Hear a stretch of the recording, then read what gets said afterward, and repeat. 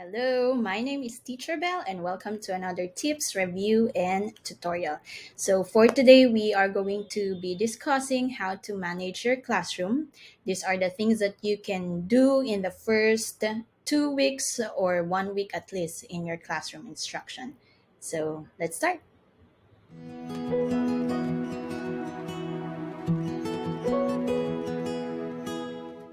You might be here now because somehow you have experienced or are experiencing some struggles in your classroom management. These are some of the basic routines and procedures that I have put in place in my classroom. I am handling third grade. Join me as we learn and grow today. So for the call and response, I'm pretty sure most of you already use this. The rhythm clap, motivational chants, we have the calm corner, the hand signals, and counselor walls. I'm going to give you some specific examples of these procedures. Before you set these routines in your classroom, make sure that they know that it's like them versus the rules, not them versus you, so that the rapport building will not be compromised. Okay, so let's start with the first one, the call and response. So call and response is very important in classroom management because it activates students' brain by giving a cue to stop what they are doing and start listening. Okay, the very basic is 1, 2, 3, eyes on me. And the students will say 1, 2, eyes on you. Now there's also the clap once, clap twice, and then the students will just follow it. Now here's another one. If you can hear me, touch your nose, or you can use any other parts of the body or anything that they can do around the classroom. Like if you can hear me, put your hands on your lap, those things, and the students will act them out. Now this one, the 5, 4, 3, 2, 1, now we're done, is the student response. I use this when we do tests. Like for example, when they are almost done, I'm going to ask them first, how many more minutes do you need? If they say 5 minutes, or if I say you need only, or we only have 5 more minutes remaining, at the end of that 5 minutes, I'm going to say 5, 4, 3, 2, 1, and the students will say, now we're done. This one, I learned this from my professor in college. When you say teach, teach, your students will say okay, okay, or vice versa. You can also say okay, okay, and they say teach, teach. So it's just something that catches the students' attention. It's like an attention grabber or attention getter. Now here's the common one, class, class, yes, yes, or vice versa. You can also say yes, yes, and the students will say class, class. Or you can also change the tone of your voice. You can mimic characters. You can change the pitch. You can say class, class, yes, yes, or you can say yes, yes, class, class, like that. And hocus pocus, time to focus. You can also put actions to it like hocus pocus, time to focus. Water, water, this is something I learned from one of the research I'm doing. You say, no, water, water, water. The students will follow it, water, water, water. And when you say ice, they're gonna freeze. The students will freeze. So water, water, water, ice. Or you can say water, water, water, freeze. Holy moly, guacamole is something that's common to us teachers. Okay. Next is the rhythm clap. So clapping provides an equally noticeable but far more positive way to get students' attention. Remember, our goal is to get their attention without shouting, without losing our voice, because we teach every single day, 5 days a week. So rhythm clap, you can design your own, but the most common is, and then the students will copy it. And then you can do other patterns that might fit your class, or you can also ask the students to come up with a pattern for the class. Now, the motivational chant, this is something that I do as a morning routine. So, usually, chants done consistently promote a respectful mindset and it establish a high expectation towards the student's behavior and their self worth. I found a very good video on this one from YouTube. I'm going to share the link below. You can also access that, but let me show you an example of my classroom doing the chant. I welcome change. I welcome change. I welcome challenges. I welcome challenges. Challenges help me grow. Challenges help me grow. I am worthy of your love. I am worthy of your love. I am worthy. Okay, next we have the calm corner. Calm corners are important social emotional learning SEL environments. This is my calm corner in my classroom. I put it just beside the reading corner because some of my students also use books to calm themselves. Just remember that the calm space should be a safe space for them. Okay. Now, these are some of the materials that I use. I have this big timer. This is a 10-minute timer. They use this to time themselves. So it's just a maximum of 10 minutes.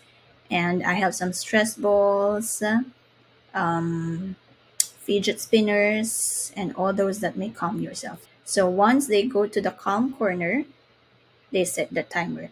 But this is where the confusion comes in. When do students go to the calm corner? For my classroom, it could be voluntary or teacher directed. So sometimes when students feel overwhelmed, especially when they have anger issues or they are generally not feeling comfortable at the moment, I allow them to raise their hands. And when they go to the calm space, they get to fill out the think sheet form. So it looks like this. This is just very basic. You can devise your own. When students go to the calm space, they become accountable of their behaviors.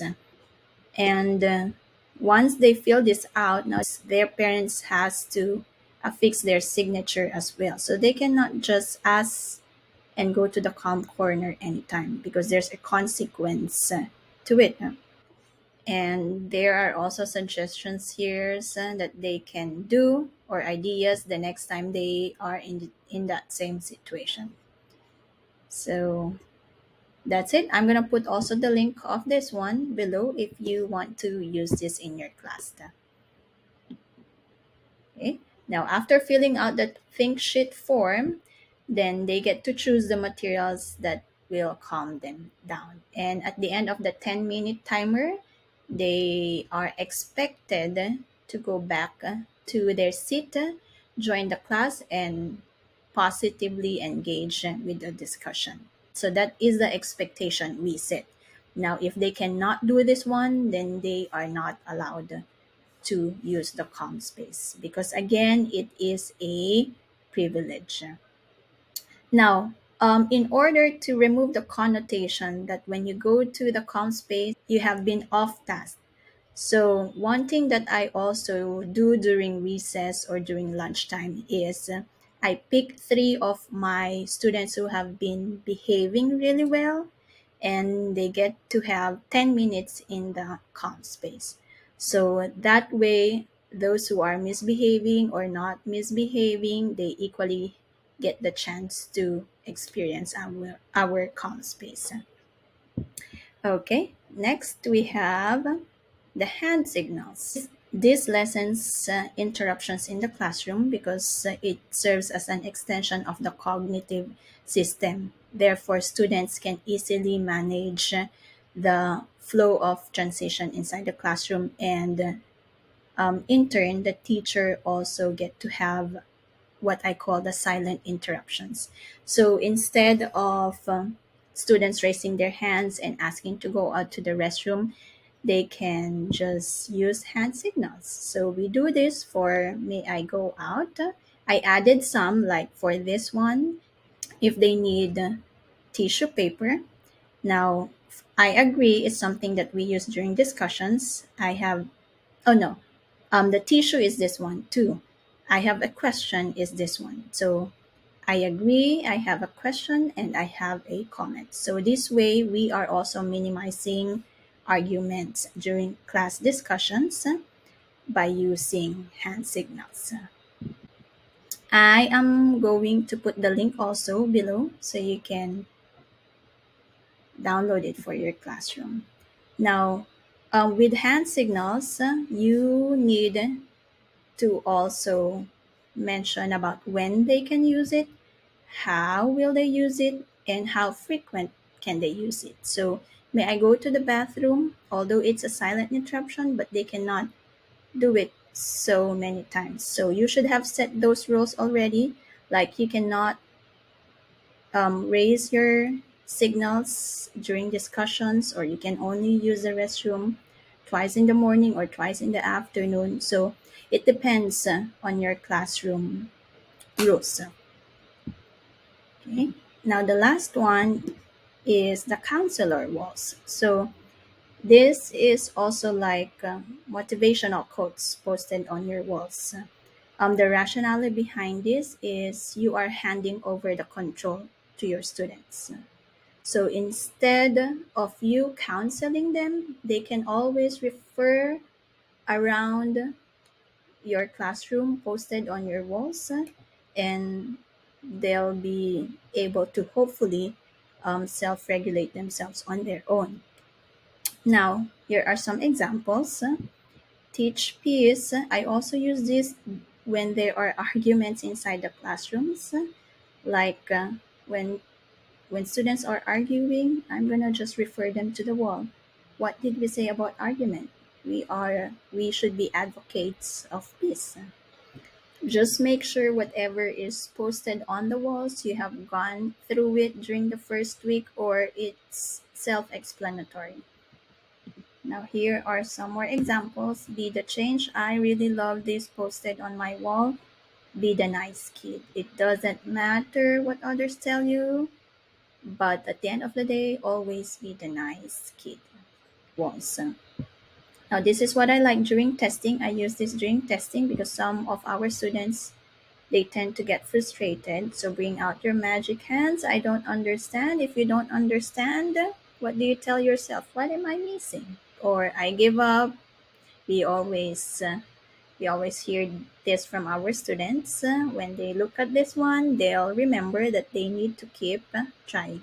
So these are small details in our classroom that may contribute to the general discipline and classroom management. So I hope you have a takeaway from this video. And again, if you have some suggestions or things that you also use in your classroom and are very effective, please do comment down below. Thank you very much. And for my next video, we're going to talk about how to get students engaged during activities. Thank you and have a great day. Bye bye.